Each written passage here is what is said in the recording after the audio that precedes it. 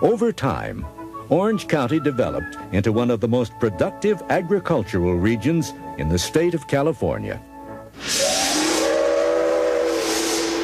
The next great historical force to affect Orange County arrived on steel rails.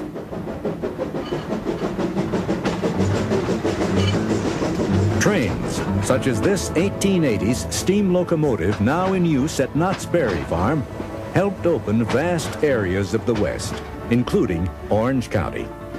Steve Donaldson is an authority on the railroad history of Southern California.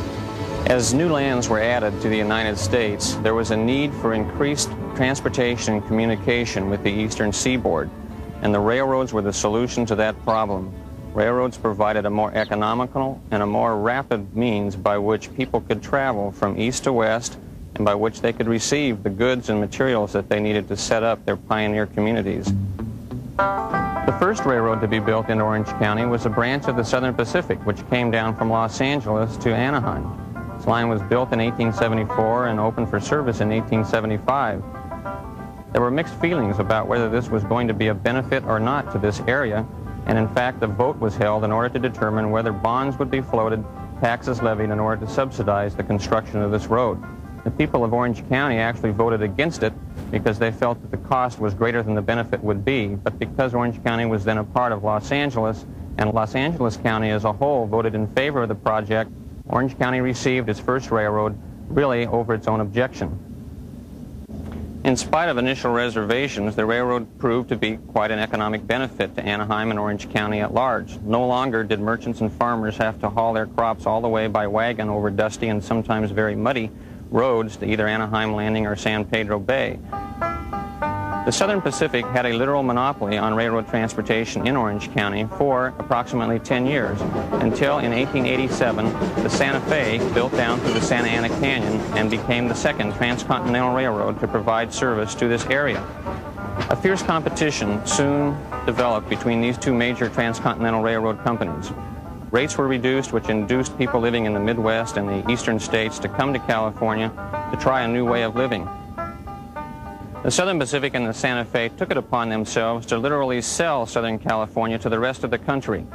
As a result, thousands and thousands of people came to California and began looking at the land. Dr. Glenn Dumke is Chancellor Emeritus of the California State University System and author of the best-known book on the boom of the 1880s. Well, the boom of the 80s in Southern California did the same thing for that part of the state that the gold rush did for the northern part. The gold rush made Northern California a part of the United States, and the real estate boom of the 80s made Southern California a real part of the United States. The boom in Orange County greatly benefited a number of existing communities, especially Orange, Santa Ana, and Anaheim. And it gave rise to several new ones, including Buena Park and Fullerton. The founders of Fullerton, Edward and George Amerige, viewed rail service as being key to the growth of their new community. They were able to persuade a prominent Santa Fe Railroad official, George Fullerton, to provide service to their town in return for a generous land bonus. The rail link was considered so vital that the Amerige brothers decided to honor Fullerton in perpetuity by naming their town after him. While Fullerton survived, many other boom towns didn't.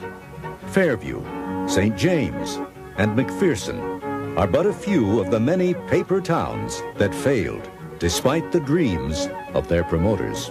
Another of these towns was Carlton, which was located near the mouth of Carbon Canyon.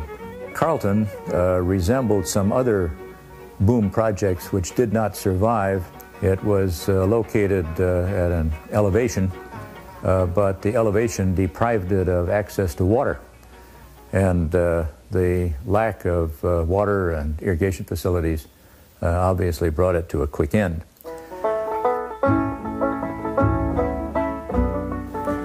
The boom in general was beneficial to California. It improved the economic activity and accelerated it very violently for a short time. But when it declined in 1888 and 1889, it did not decline to the levels previous to the boom. And that, of course, has been the characteristic of California's economic development all through its history. Another important effect of the boom occurred in the political arena. When the boom began, present-day Orange County was still part of Los Angeles County, as it had been since California statehood. But as the population grew, there was increasing pressure to create a separate county. Pamela Hallen Gibson, who has written widely on the history of Orange County, recalls the long and often heated battle for county formation. In 1869, Max von Strobel, the mayor of Anaheim, sponsored a bill in the state legislature to carve a new county out of the lower third of Los Angeles County. He and others were tired of paying taxes and not seeing anything in return. They were also tired of having to deal with officials that were all appointed from the north. And they were physically tired of having to take a buggy ride all day long just to get to the county seat in Los Angeles. So Max sponsored this bill called the New County of Anaheim. Max von Strobel led a vigorous effort to get the bill through the state legislature, but it failed to garner enough votes. The first failure didn't really stop the people from Anaheim. They went back and they rethought the whole process and decided, well, maybe the name hadn't been quite right. Maybe it sounded a little too foreign. They finally settled on the name Orange County. Were there oranges in production at that time? No, but that didn't stop them. They thought the name was kind of nice. It evoked the image that they wanted to portray. During the boom of the 1880s, the balance of political and economic power shifted from Anaheim to Santa Ana. So too did leadership in the effort to form a new county. E.E. Edwards, assemblyman from Santa Ana, felt the time was right for a sixth and hopefully final attempt to form the new county. He called for some heavy hitters, notably James McFadden and William Spurgeon, two very prominent Santa Ana businessmen. Both of these gentlemen went to Sacramento with very fat pockets. They returned with their pockets empty, but with victory at hand. That victory, so long in coming, represented a historic turning point. After years of growth and development under the flags of Spain, Mexico, and the United States, Orange County was finally on the map. Santa Ana became the county seat, and on August 1st, 1889, the county government went into operation. The first county courthouse, built at the turn of the century, stands, even today, as a powerful symbol of the political and economic emergence of Orange County.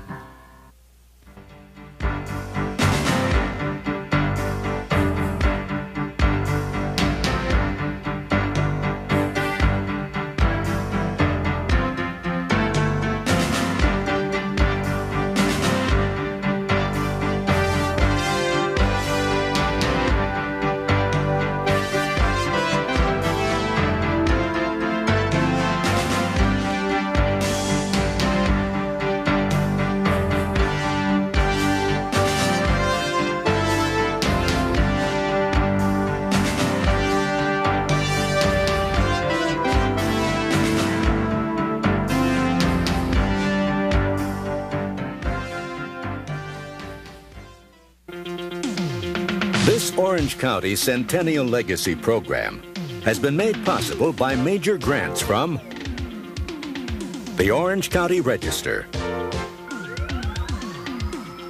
the Santa Margarita Company, and Parker Automotive Corporation.